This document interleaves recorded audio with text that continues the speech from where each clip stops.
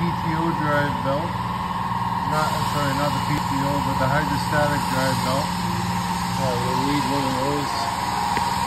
And going underneath. Have my flashlight. So we've got right here, we've got the engine crankshaft with the electromagnetic clutch. We're going to want this pulley right above on the topmost part nearest the engine and just on top of the PTO pulley.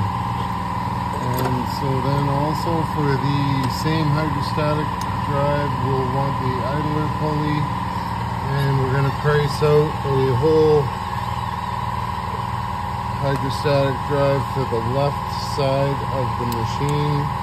It is locked up on the input shaft, and I think it's worth just to price them as an assembly at this point and see what the availability is on that.